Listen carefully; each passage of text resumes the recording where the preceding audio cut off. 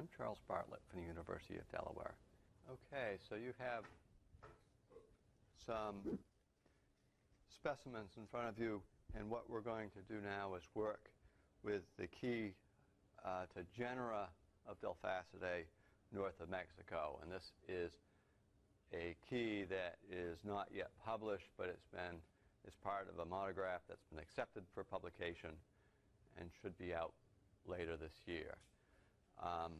So let's start with a very obvious point that this is the family Delphacidae, and the characteristic of the family Delphacidae is the presence of a large spur, which you can see right here on the apex of the hind tibia.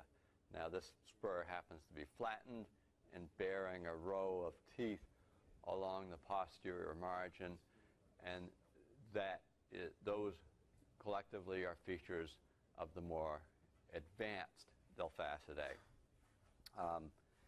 All the things that we'll be working with are in the subfamily Delphacinae, the tribe Delphacini, a group that includes nearly all the pest species and almost everything that would be intercepted. Not everything, but almost everything that would be intercepted will be in this subfamily and tribe.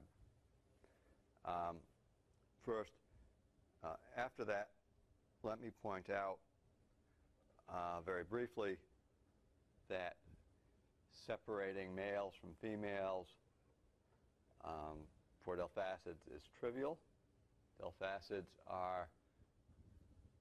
and Suxiids are among the most primitive groups of plant hoppers, and both of those groups have well-developed ovipositors. So this is a female, and this is the ovipositor right here.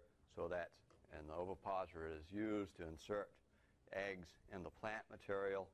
So that is as opposed to this arrangement right here. This is a male. This is the male pygophore, and the paramere is right there. And you may be able to see off segment 10 some projections. So male Delphacids, particularly in the more advanced lineages, have structures that you can see without dissection. But in spite of that, you often do have to remove the abdomen and clear it to see features that you need to see. So that's male and female. So for Delphacids, males are frequently required for identification.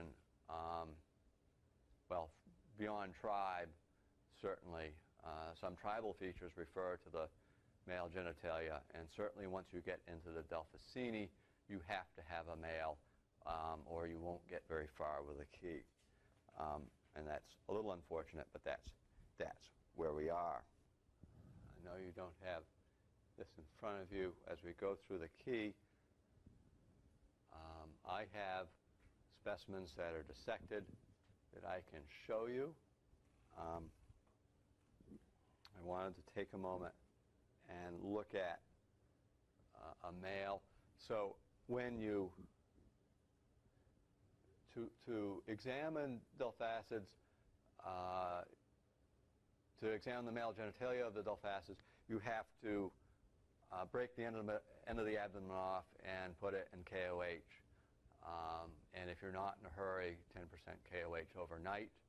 If you are in a hurry, you can either up the percentage KOH or heat it, or both. And in either case, what you'll end up with is the end of the abdomen here. If you wanted to look at the timbal mechanism, it would be up here. And this right here is the male terminalia. This structure is the pygophore. You can see segment 10 up there. You may be able to make up segment 11 right there.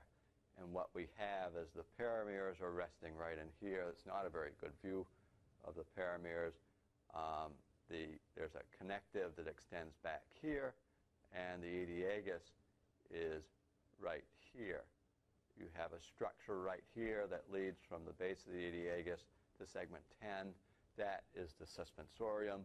The suspensorium is a characteristic of the Delphacini and will not be in the other tribes of Delphacids, or at least not well developed. When you have a pygophore and you've cleared it, it will look something like this.